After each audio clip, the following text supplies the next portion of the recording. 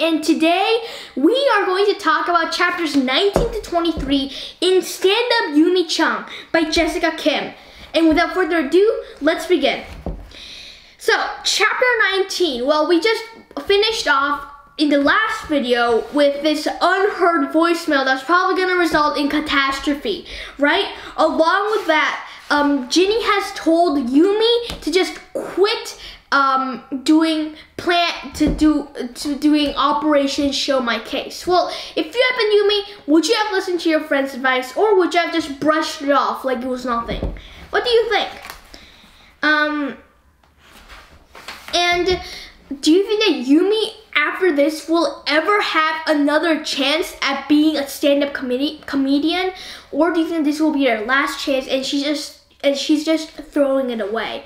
And what about Yumi's parents, right? I mean, they want the best for her, but the best thing that could happen to Yumi is to go into comedy camp. My question is, by the end of the book, do you think that situation will be fixed, or do you think that will forever be a problem? What do you think? Okay, let's keep on going. So, it seems like, you know, Sienna says that it seems like an advantage that I'm the kid of some of the most famous movie makers, right? But it's actually not much of an advantage because they never show up.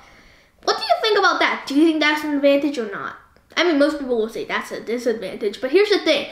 Like, for some reason, I get more nervous, like, doing something on stage in front of my, like, closest friends and family than I do around, like, random people that, you know, like, they sort of matter to me, but they don't really matter to me. Like my parent, like, yeah. I'm just so afraid. Yeah, so in my opinion, I'll be like, whew, they're not coming. That's gonna put some weight off my shoulders, but still, I do understand Sienna's pain, and it would really suck if they did not come. Like, even if I was nervous, it would be better if they came than if they did not come. Like, much better. And so, then we realized that Felipe knows that Yumi is Yumi and not Kay. Now, when you read that, what did you think that Felipe was going to do? Did you think that he was going to yell, "Everybody, there's an imposter"? Or did you think that he was just going to keep it a secret? But then, you know, Yumi was like, I don't know anything about, I have no idea what you're talking about, right? But do you think that Felipe really does know that this is the truth? And do you think that, do you think that he's gonna sort of be mad at her for concealing it to her? What about Jasmine? How do you think that she's gonna feel? And Sienna and everybody else, like her parents. And do you really think that in a week he'll have forgotten that Yumi ever existed? I have a gut feeling right over here that tells me no, he won't. And now, so Yumi is about to start her routine on stage when suddenly a kid in a wheelchair bursts into the room along with another room. Now, and if you happen when you were reading, what did you think? Like, here's the thing. I have this really good sense for when things are going to go wrong. Like, I have a really bad sense for when things are going to go well, but I have like an amazing sense for when things are going to go wrong. Like, it's like a sixth sense. A sixth sense. So, you know, this girl, right, it was like, it's really her, right? That means that she recognizes Jasmine Jasper. That probably means that she has a passion for comedy. Click. And then, she hasn't been here before. And who hasn't been there? Kei Nakamura, right? And, you know, it just took some guessing to really realize, oh gosh, that's Kei Nakamura. And if you had been Yumi, what would you have done? Me? I would have just said, I would have just run. I would have run because I would not want to be in that type of confrontation, that type of situation. And if you have been Yumi, and you were in this situation, and everybody was looking at you, well, yeah, you would have just run, right? I would have run. I would have definitely run, just like Yumi. Do you think that this problem, right? This problem, Yumi's dug herself into her grave, right? And do you think that she'll be able to run away from this? No, I don't think that she'll be able to run away from this. And then she's running, Jasmine is chasing her, and then suddenly she almost crashes into a car. And with super bad luck, in it, there's mom and dad, right? Now, if you had been Yumi, what would you have done? I would have just been like, oh my god, Jasper's chasing me. I'm in big trouble. And now mom and dad are going to find out. And I'll just run the other way. Like, I wouldn't be like, I would just run the other way. I mean, I know. Actually, probably not. I would probably go to my parents and try to explain. But their wrath will probably be more terrifying. And wow. Yeah, parents, when they're mad, I know from experience, they can be mad. And how did you think that their parents, that Yumi's parents were going to react? How did you think that Yumi's friends were going to react? Well, Sienna and Felipe are really angry, right? Sienna's glowering, and and Felipe's just crossed his arms, right? Angrily. And so, and so they hate her, right? And Jasmine, right? How did you think that Jasmine was going to react? I knew that Jasmine wouldn't be like angry, but I didn't know that she was going to be confused and a bit frustrated, right? She's going to be confused, shocked, surprised, frustrated. And I knew that that Yumi's parents would just be really angry. And now, how do you think that Yumi's future will be like? Because currently, this has been a really big situation. It's been pandemonium, right? Do you think that she'll ever be able to piece her life back together?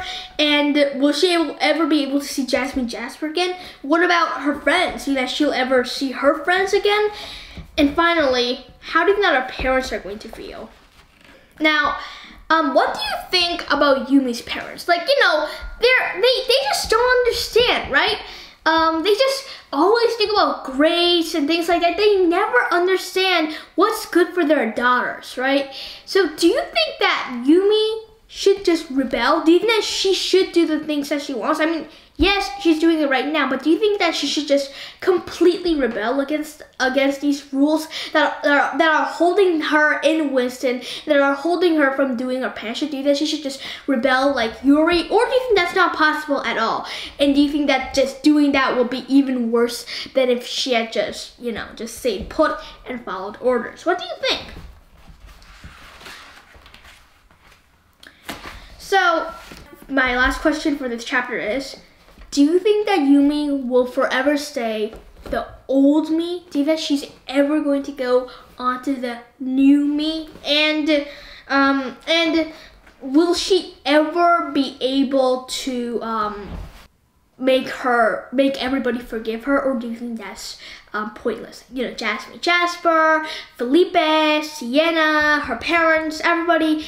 Do you think that they'll ever forgive her? I mean, they'll probably forgive her, but how do you think that she's gonna have to work to make sure that they forgive her? And do you think that she'll also get into the 99th percentile and get into Winston, or will she go to public school? And how do you think that her parents are going to react to that news? Okay, let's keep now chapter 22, the last chapter for today. And now, you know, Yuri and Yumi are, you know, are packing for Yuri's trip with the Peace Corps to Nepal, right? So, do you think that Yumi, you know, she's sort of recovered from that initial shock, and her parents have sort of recovered too. At least not, I mean, they're not as angry. So, do you think that things are going to soon go back to normal? Do you think that the past is going to be forgotten? And yeah. Will Yumi ever have an opportunity at comedy again? Will she go to Pam's? Those are some questions, some predictions that we should already make. And also, would you give up a chance to eat popping soup, which is really tasty? Would you resist a chance? No way. I am a big popping soup fan, and I will never ever give up that. Even if my life is up in the air, I will definitely eat that. But maybe Yumi has more self-control, like, you know, over her diet, or maybe she's just in a really downcast mood. And then we realized, you know, Yumi totally missed a showcase. Now, Operation Show My Case is definitely not going to work because the showcase is already passed. Do you think that Operation Show My Case in one way or another is going to work? Do you think that Yumi will be able to convince her parents? Most importantly, now that Yumi has missed the showcase, right? Maybe Jasmine Jasper's going to go away. Maybe, probably not, but still, what this means is that Yumi has lost her last chance. Do you think that she's ever going to get another one? Well, we're gonna have to find out next time with more chapters, by reading even more. I hope that you enjoyed these 4 chapters in Stand Up Yumi Chung by Jessica Kim. I'm gonna ask you a few last questions. First, will Yumi be able to piece her life together again? I mean, I've already asked variations of this question, but in summary, right? First, will Yumi be able to piece her life together again in many different ways, okay? And second, will she ever have a second chance? Third, do you think, third, when do you think that this part's gonna come up, right? I mean, like, she's here, right? And so she must be, so when do you think that this is going to come up? Where, when, and how? Well, I'm gonna see you next time for more of Yumi Chung and other books.